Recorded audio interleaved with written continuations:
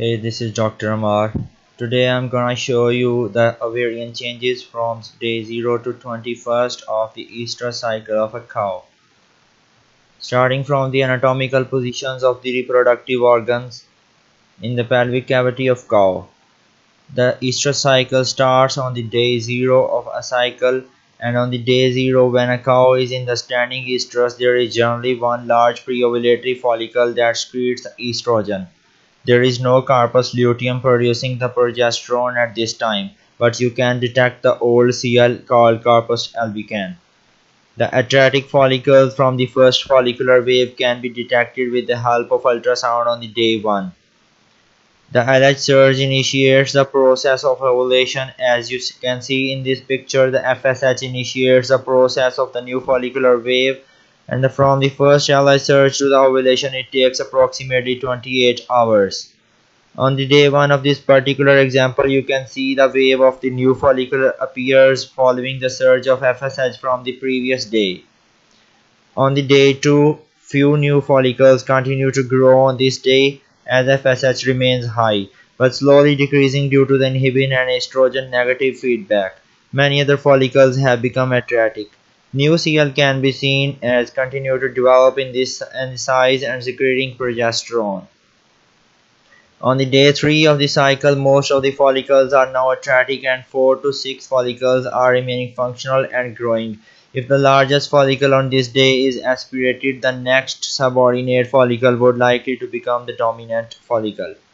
On the day 4 of the cycle, day 4 is the generally first day following to the new follicular wave, that the largest follicle may deviate from the next largest follicle, and approximately 50% cows undergo this deviation event. Deviation event can be characterized by the largest follicle acquiring the greater number of LH receptors on the granulosa cells and continuing to grow, and subordinate follicles undergo atresia, and if exogenous GnRH induced LH surge given, it will produce an accessory CL on the ovary. On the day 5, all the other follicles became atretic, and corpus luteum on the day 5 will now respond to PGF2 alpha with complete CL regression. On the day 6 of the cycle, all the cows, 100% cows undergo deviation event, and the dominant follicle will respond to exogenous GnRH induced LH surge. Many cows have a CL that may respond to the PGF2 alpha on this day, but to induce luteolysis, most of the cows, 2 injections of PGF2 alpha 24 hours apart is needed.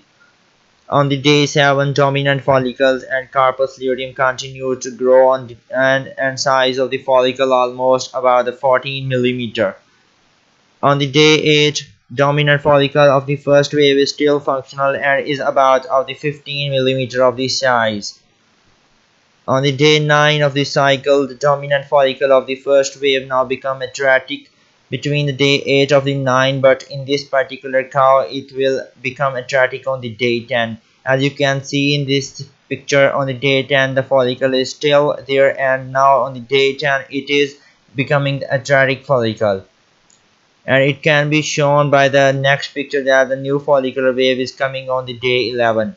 On the day 11, the increasing FSH allowed the second follicular wave to come on the day 11, and on day 12 many new follicles now became atretic and one follicle became dominant as the cows in the case of first wave.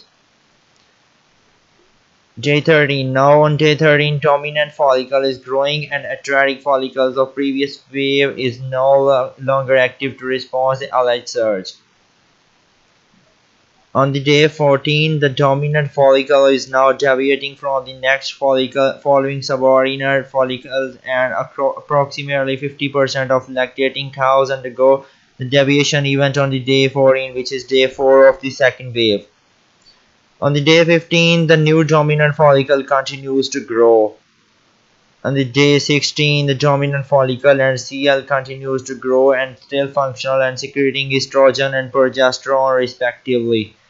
On the day 17, in this particular example, the dominant follicle still functional and growing, but there is possibility that follicle became atretic on the day 17 and third follicle wave starts. But in this particular example, the third wave didn't start it, and the second dominant follicle continues to the become pre-ovulatory follicle. On the day 18, luteolysis of corpus luteum takes place. On the day 19, corpus luteum is nearly regressed. On the day 20, corpus luteum is completely regressed and concentration of progesterone came at the basal level and pre-ovulatory follicle starts secreting large amount of the estradiol. On the day 21st of the cycle, cow is again in the estrus and estradiol from the pre-ovulatory follicle now cause LH surge to come, and that causes ovulation approximately 28 hours later to this.